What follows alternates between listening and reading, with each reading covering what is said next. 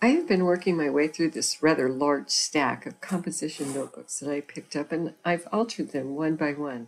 If this is your first time visiting my channel, this is about the 15th or 16th composition notebook that I've altered, and in this particular one I am going to utilize a mason jar lid. My husband cans, and I find that once we eat what he has canned, we throw away this particular piece of the mason jar. I began to save them, thinking that there's some things I could use in my channel. Once again, welcome to Two Old Crows Mixed Media. I enjoy creating journals. If this is your first time here, I hope you will hit that subscribe button and join me. And if you are a return visitor, I certainly appreciate you. That like button does help my channel. Of course, the notification bell lets you know when I upload additional content. So to get started on this project, I did two things. I took two of these lids, I hammered one down flat, and one I left intact as is. The one that I am utilizing for this particular journal is the one that I left intact as is. I am using a metallic gold paint and just covering the mason jar lid. And I'm covering both, but as I said before, I'm utilizing the one that I did not hammer down for this particular video. So I'm going to let that paint dry, or speed up the drying a little bit with my blow dryer. And once everything is dry, I am going to come back with a second color over the top of the gold and over the entire piece, which is a heavy body raw umber.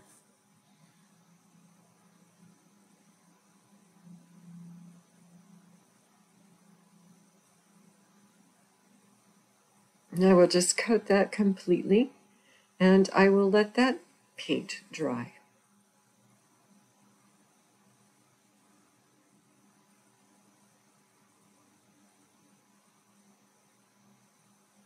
And now that I have a good base of paint and it is dry, I'm coming back with a fine grade sandpaper and just lightly going over the top to expose some of the gold underneath. The whole purpose of the sandpaper is to kind of scruff everything up and kind of start that grungy look.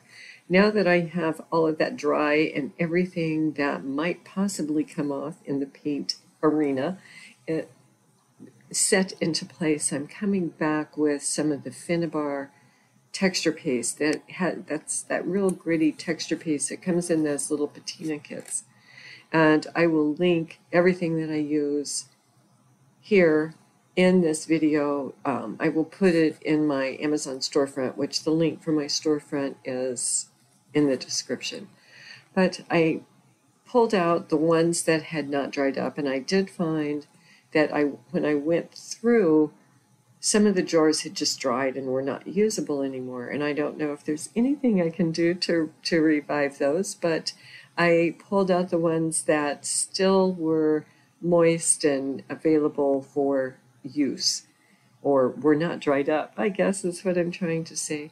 So I put the brown on first, I put this mustard yellow on, and I'm going to come back with some rust color. This is what this one is called, is rust. And I'm not going about this in any controlled, thought out process. I'm just using what I have on hand and putting it on and hoping that the result will be good. So the one really bright color that I have of this is this peacock blue texture paste. So I am pulling that out, and I'm loving what that is doing.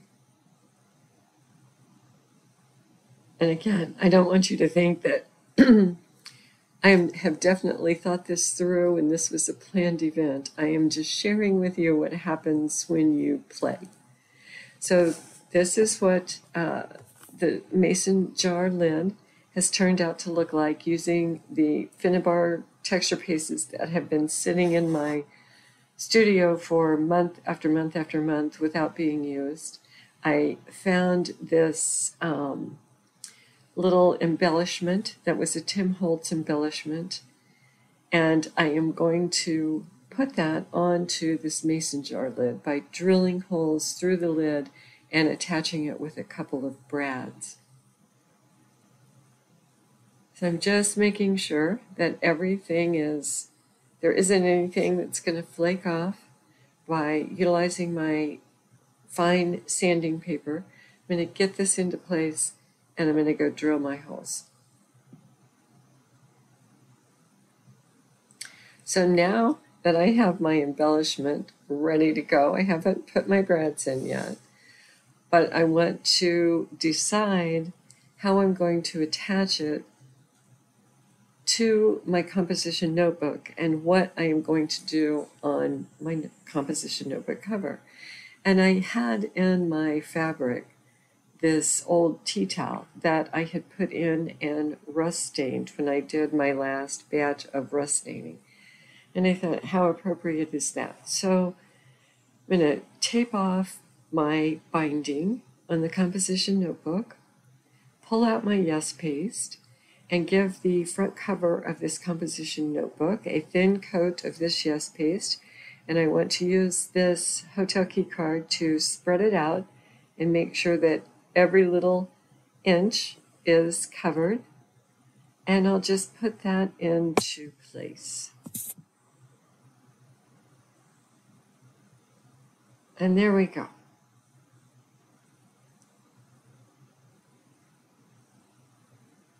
So now I'm going to flip that over or open that book and just wrap this up like a little gift. This is a very thin piece of cotton.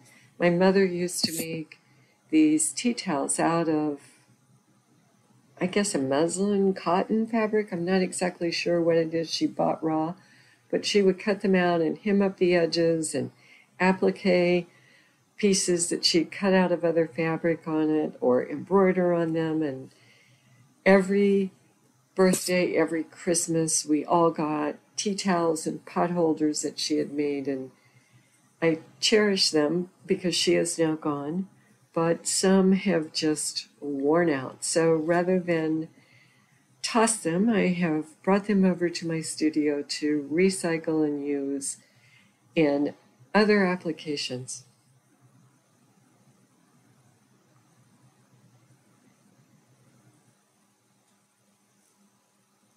And I'm going to get this all folded up and glued into place.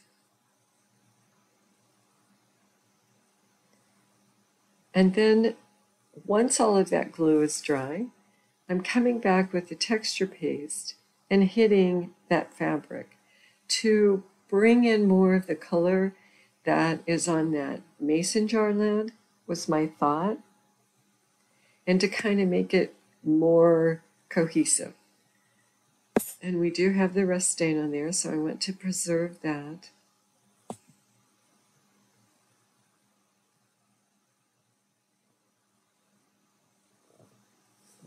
And I do want to add in some of that peacock blue color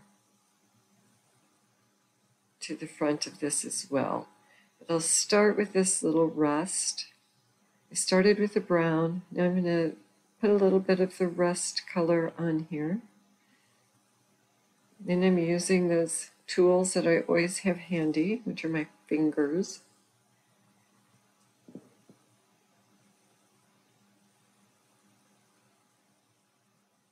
And I had another piece of the tea towel that I adhered to the back of this composition notebook as well. So the front and back are both covered with the same thing. And now to put in some of that blue.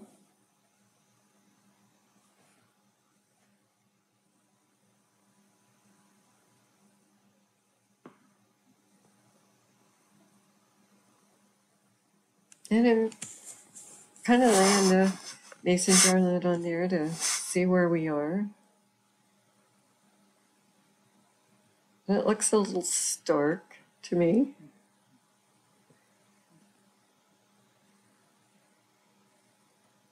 And I'm not what I would say happy with this at this particular point, so I'm going to put a little more brown in. Darken that up a bit.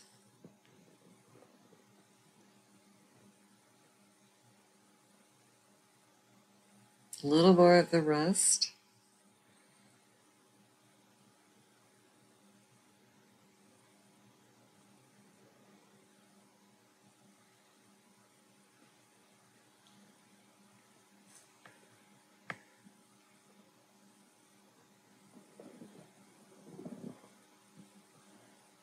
So I think we are coming along. We're getting a little better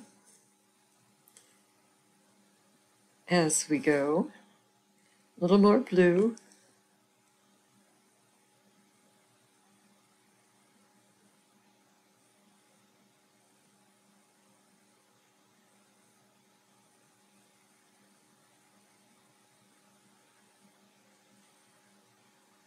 And I'm starting to be a little happier with that.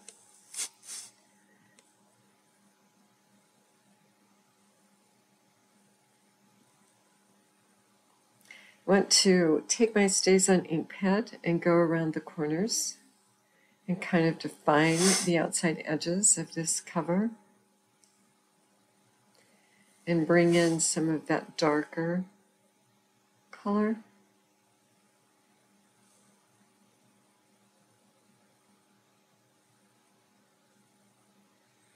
And I really want to hit those corners kind of hard to kind of pull those corners in.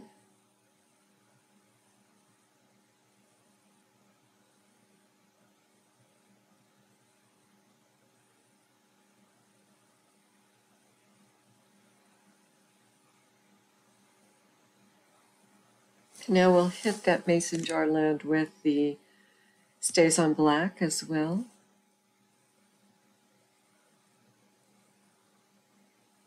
I'm just going to kind of go over the whole thing. Also going to go over this little embellishment and give it a little highlight with the black as well.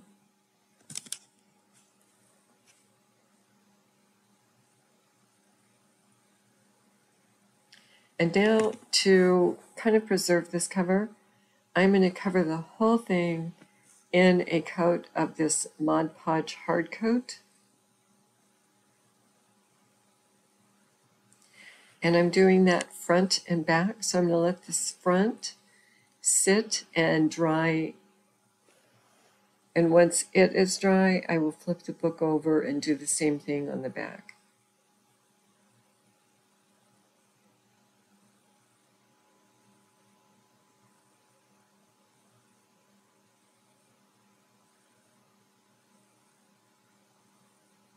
And I'm also going to give the mason jar lid a nice coat of that hard coat as well.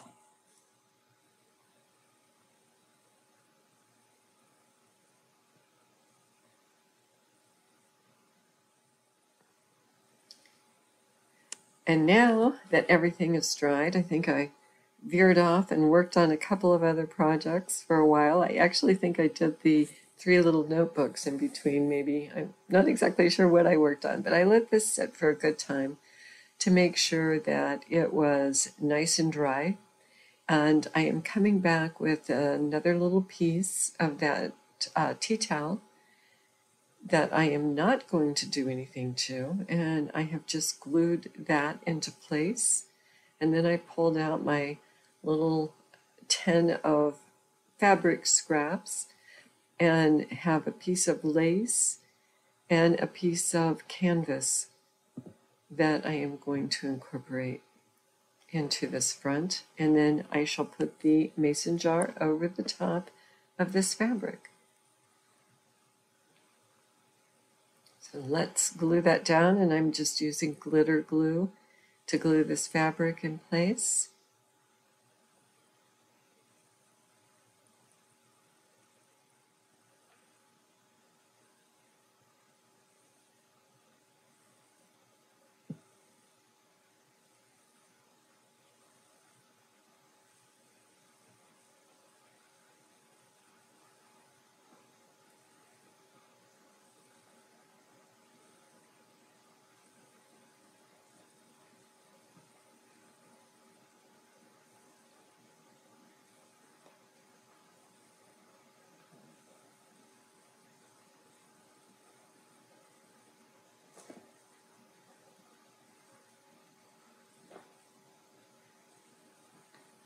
And I have drilled the holes in the mason jar and attached my little embellishment with 2 small little brads.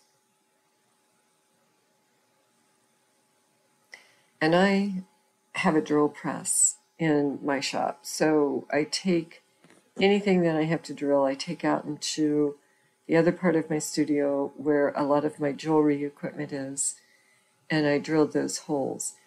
I thought I was going to glue this down, and I did glue it into place, but I also drilled 4 additional holes into the mason jar, north, south, east, and west around the outside edge.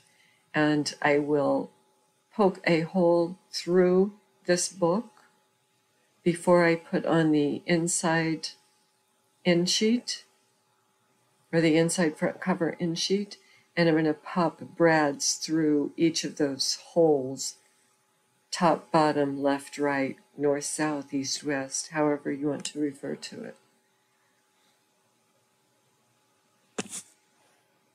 So it has two ways to be attached: a little bit of glitter glue and secured with brads.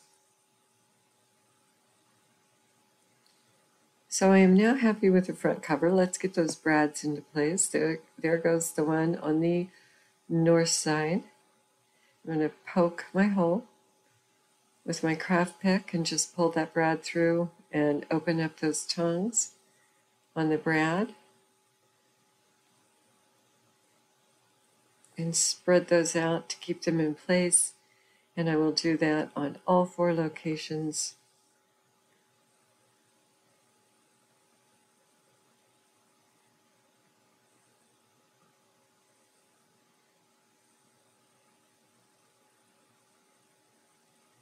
And there we go.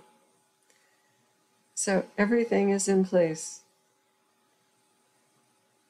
Let's get out any sheet that we have dirtied up.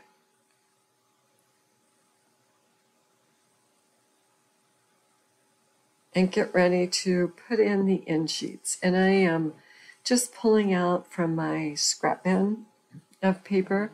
This is some green paper, packing paper, that I still have a little bit of, and I thought, this works well with the color theme or the color scheme on this journal, so I am trimming it down to the size I need for the end sheet. And I'll keep all these little scraps because I will probably need them and use them to make sure I get the inside front and the inside back cover. I'm going to wad it up and give it some nice crinkle effect, and then lay it back out and use my mixture of Elmer's glue and water to adhere that into place. I'm just rounding off the corner with my crocodile there. Use the 1/2 inch side to round that off, and now that I have that down in place, I'm going to go ahead and give it a coat across the top.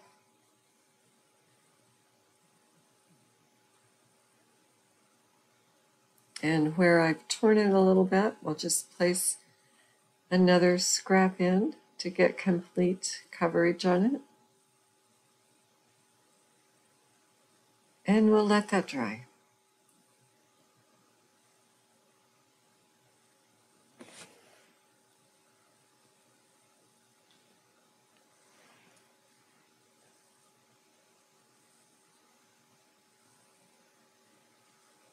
And that completes this journal, front to back. And the mason jar lid, I think, turned out to be a pretty sweet embellishment on the front of this composition notebook journal, laid on top of the lace, utilizing that tea towel and adding some of that Finnabar texture paste to it.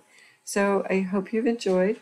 Here is a playlist for the rest of my altered composition notebooks. I hope you will join me.